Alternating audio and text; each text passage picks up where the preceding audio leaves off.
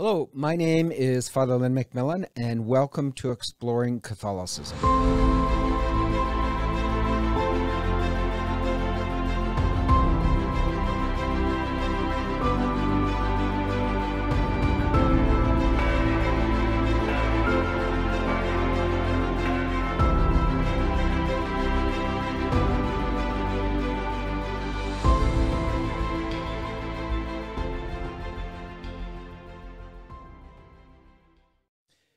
Hello, I am Father Len McMillan. I'm the pastor of St. Pius, and this is meal number 6. Now, I have to tell you, this is my favorite meal. Meal number 6 is the Sabbath meal with the Pharisee.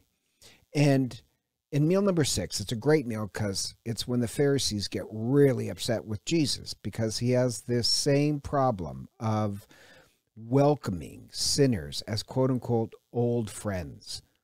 And now he's at the house of the leading Pharisee. And meal number 6 raises the question, is religion going to be a special gathering for people who are all alike? Or is it going to be this force of hospitality? And I always remember one of the reasons why Dorothy Day became Catholic is that she walks into the church and she sees all these people of great variety. I mean, our name is universal. All these different ethnic groups and the poor sitting next to the rich.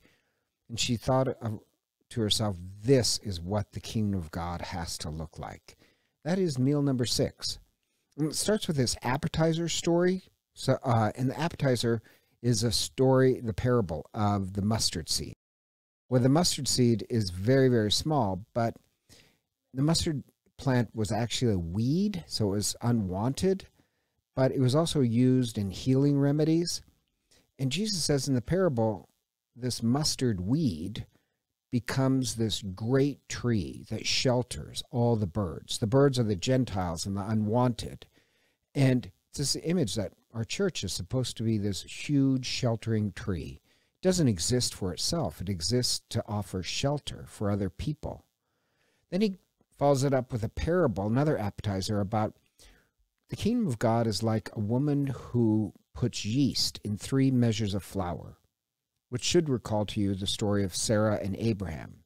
Sarah makes bread 3 measures of flour, and that's 50 pounds of bread she made for 3 complete strangers. They are the patron saints of hospitality. Religion starts with Abraham and Sarah, so religion is about offering hospitality to people outside your clan, your group. Religion doesn't exist for itself. It exists to offer healing. And so at the house of the Pharisee, it starts with this healing story where Jesus heals on the Sabbath.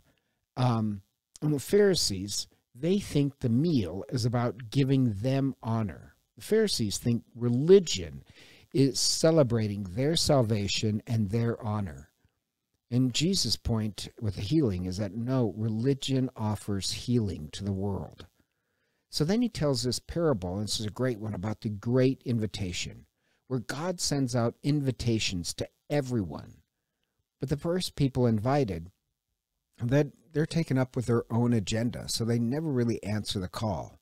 And then God says, I want my house filled for my supper, and sends out messengers on the highways and byways. I want everybody invited.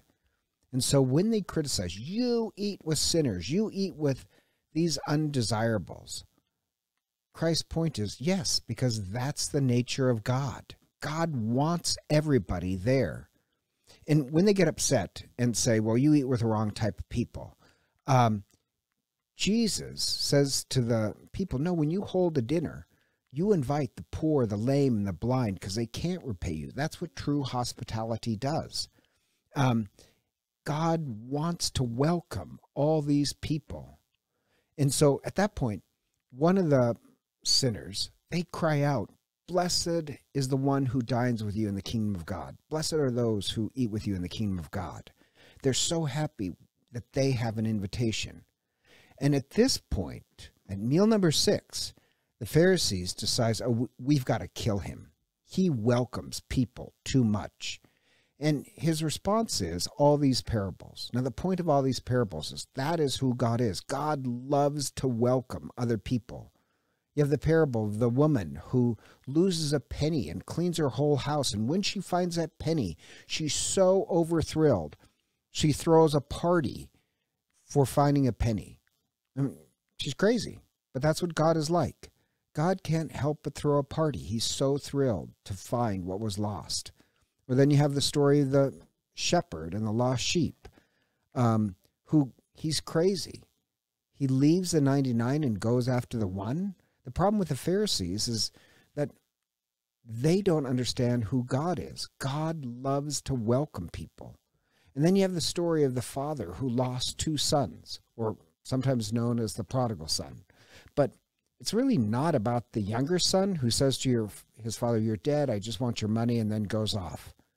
But then he returns, and when the father sees his son returning, he's so overwhelmed, he runs out and collapses, hanging himself around his neck. He's so happy to have his son back. But then the older son, he can't stand it. This other son who had messed up his life is welcome back. So he refuses to come into the house, which for a child to refuse to come into the ancestral home is a way of saying to your parents, "You are dead to me. You are cut off." So in a way, the older son is committing the same sin as the younger son. He just doesn't know it. And his defense is, "But I followed all the rules." And the father's house is actually heaven. And the older son is the Pharisee. And it ends on this scary question. Well, will the older son come back into the house? Because the father does the same thing. He runs out to the older brother and begs him to come in. And the older brother's position is, "But I'm the good one. I followed all the rules and regulations." And so the shock is, you don't understand who the father is. That the older son, the Pharisee, who thinks they're so religious, they may find themselves not part of heaven because their view of religion is about, "I deserve it." And it just is a shocking end that, wow, maybe the people who claim to be so religious just won't get what heaven is about. They won't want to be part of heaven. So you have 3 lost and found parables, and then you have the surprise parables. And the surprise parables are, those people who think that they're so religious, surprise, they're not going to make it to heaven. And the ones who you think are so unreligious, surprise, they're going to be in heaven. And so it's this, meal number 6 is always this kind of surprise. And the point is, wow, what is the point of religion? And Jesus in the parable, what he's saying is, oh, you don't like those people over there and these people over here, then you won't want to be part of the great feast of heaven. You yourself will be locked out. So does your sense of religion, does it welcome other people?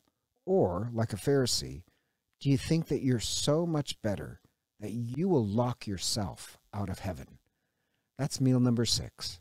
So for our parish here, I hope we're a people who, like God the Father, we rejoice when people come in. We want God's house filled for his supper. We welcome people. God bless. If you like today's topic, please consider joining us Tuesday morning in the Great Room following daily Mass. God bless.